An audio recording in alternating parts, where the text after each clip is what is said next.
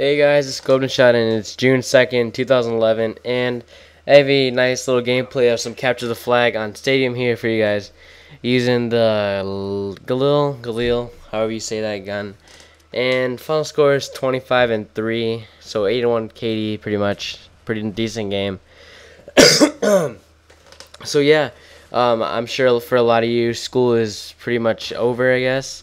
I have one more day tomorrow, and it kind of sucks that we have to end on a Friday. I'd rather have Friday off, but unfortunately, I have to go, and I can't skip school because we have exams. Well, we had the first part of our exams today.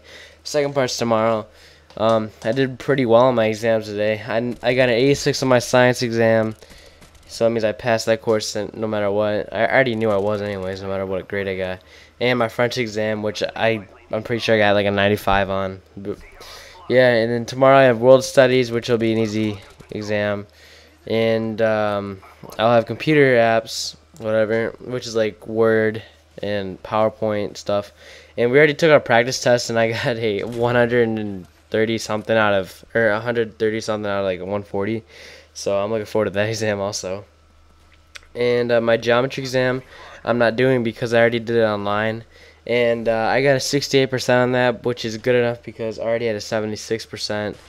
And I think I'm pretty sure that'll keep me above a C, but I don't really care because I think a D is passing. Yeah, it is. I think whatever.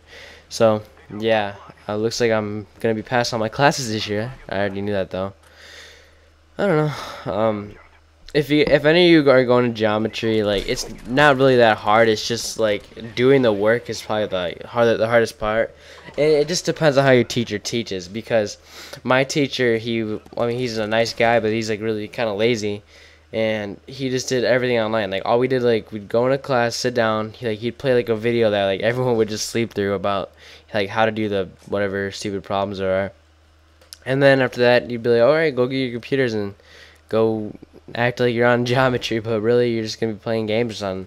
That's pretty much what we did. And I just did all my homework at home, and it's pretty easy because you can just like look up all the answers online pretty much. So if you have that type of teacher, that's pretty awesome. But I don't know if you have some other guy who actually teaches and like makes you take notes and shit.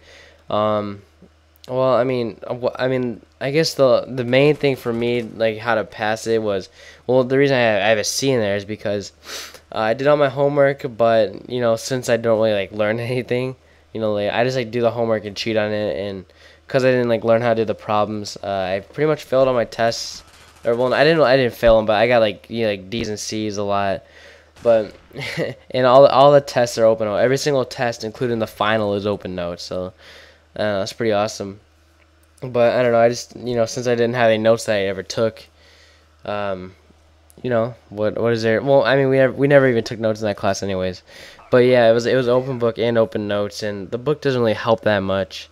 So like my last two tests, I printed out like all the like how to do the problems from the online stuff or whatever, online homework, because like has like step by step on how to do each problem, and that helped me a lot. I got like B's and A's in those two tests, which if I was smart, I would have done that earlier in the year, but I'm a dumbass. But I'm really happy that I won't have to repeat geometry. That was my only class that I was kind of worried about, and I'm gonna be in Algebra 2 next year.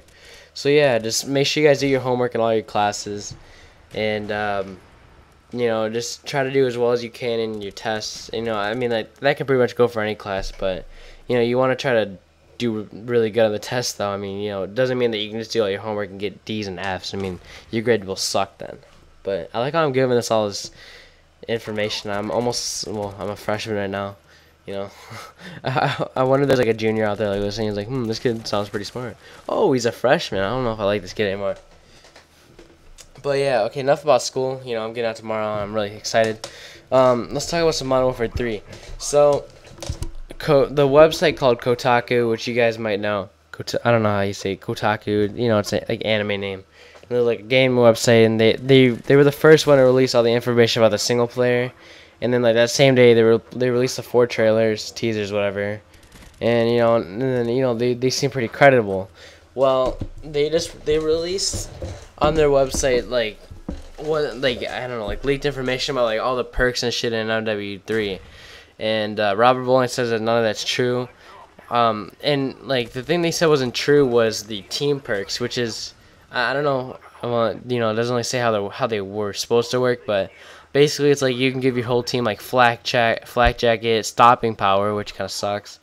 Blast shield, and there's one more. Oh yeah, like anti stun, whatever. Like you can't get stunned. And they said that was gonna be in there. And Robert Bolin said today that no, that's not gonna be in there. You guys are a bunch of dumbasses. So, you know, who knows? I mean, I think this website's still pretty credible, but I think anything in multiplayer should not be kind of like, you know, thought of like, well, if there's any leaked information about multiplayer stuff, you know, it shouldn't be seen as it's true, because, you know, in reality, it probably won't be, but, you know, there's a chance it won't be true. And in that case, I mean, I didn't really think it seemed right anyways, but they also released a whole bunch of kill streaks, and there was only like, I don't know, like 8 or 10 kill streaks, and it didn't really seem right. I don't really believe that. I think Robert Bullen said that those weren't true either. But I mean, some of the kill streaks, they were pretty good ideas. Like, I think it was called like a protected air care package, which is like, you know, you can just like drop your care package anywhere, and like you can't get, I don't know, I guess it gets protected. And then there's like booby trapped care packages that you can call in and stuff. So I mean, it's some pretty neat stuff that, you know, that they said, but, you know, who knows if it's gonna be true. And, you know, I mean, only like 10 things in there. It doesn't really seem right. But Robert Bullen also said that there's going to be no commando, no one-man army, no nuke. That's a pretty big one. I mean, I kind of look forward to getting nukes all the time, but I mean, yeah, the boosters, they kind of got out of hand also. So, I mean, I don't know. It's sort of like a win-win situation, because now you won't have a game ending really early, and you won't have any boosters, but also, you know, you can't go for that nuke and be all awesome. And a while ago on Next Gen Update, there was a thread about like a whole bunch of like Mw3 kill streaks that they seem pretty good. I don't have that link anymore. I don't know where it is, but it's on Next Gen Update, and it's like it had a whole bunch of perks, and like Kotaku had like a lot of the same ones. But the kill streaks, there was like at least 20 of them, and there was like 4 or 9 kill streaks. There's a nuclear EMP, which like disables all perks for 30 seconds. That seemed pretty cool. They said that the tactical nuke was in that one, so, you know, that's probably why that one's fake. Well, it might not be fake, but it might just be like a bunch of like thought up ones. But, you know, there's some really cool stuff in there, and like it said that the EMP would be like a 10 kill streak, AC-130 would be 13, chopper gun would be like 15. Pavelo, there's like 4 9 kill streaks. The Predator missile would be 6 kill streak. Excuse me. But yeah, I don't know. I don't know. You really can't trust much about Mw3 as of right now. You have to wait for them to say what's gonna be in it and what's not, etc., etc. You know. But I'll have to say I'm really looking forward to Mw3. I hope the multiplayer is really good, but, you know, these past 2 games haven't been that great. Mw2 wasn't that. It was a fun game, but it was unbalanced, and Black Ops is a boring game, but it's very balanced. So, who knows? Hopefully they can get it right this time. You know, I hope Sledgehammer and Infinity Ward, whoever else is in it, can get it done. So thanks for watching, you guys. Hope you guys enjoyed the video. Final score is 25-3, like I said. Thanks for watching. Rate or like the video, comment, and subscribe.